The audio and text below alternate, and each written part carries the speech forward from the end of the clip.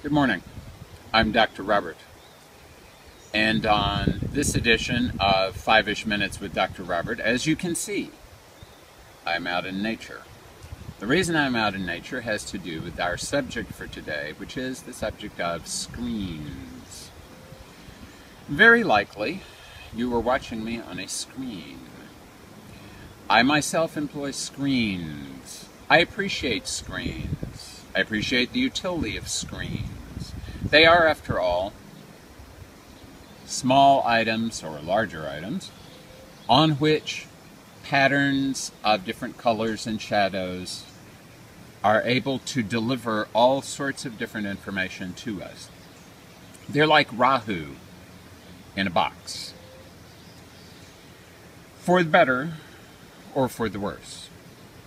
The worst part about it has to do with the fact that as a culture, and I'm talking not only about the United States, I'm talking about any part of the world in which there is an abundance of screens. As a screen-using culture, we have become quite addicted to this particular tool. In the United States, it has been estimated that the average American adult has about 74 hours of screen time per week. That's roughly 10.5 hours per day. 10.5 hours per day. Almost half of the 24 hours that the day is long. If we subtract the approximately 8 hours that you'll be sleeping and the other couple of hours where you are eating or in the bathroom or wandering around, that means almost all the time that an average American, and this is the average American, remember that means some of it, like me, spend less time on the screen, some spend more. Some are exposed to screens all day long.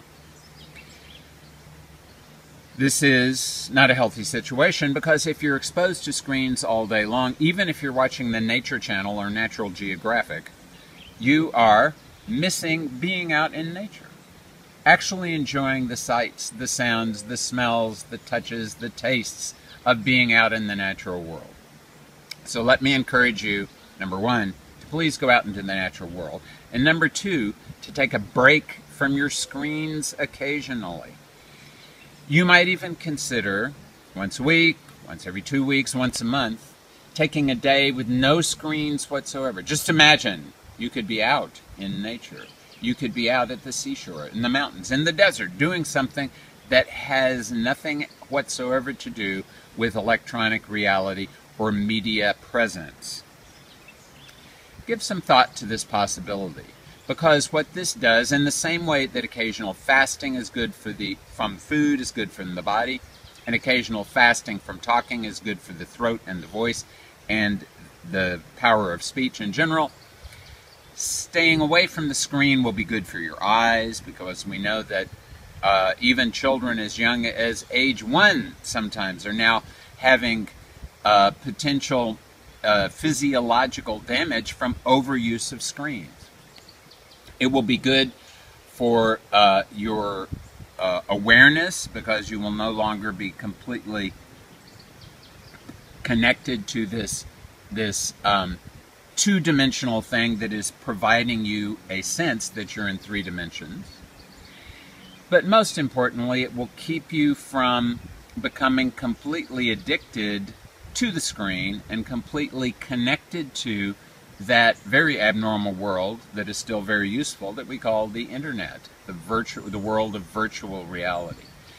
Get back occasionally into reality, into this reality that you see around me at the moment, and you will not regret it. It will benefit you in so many ways. This is Dr. Robert saying, have a pleasant day, if at all possible, out in natural reality. Thank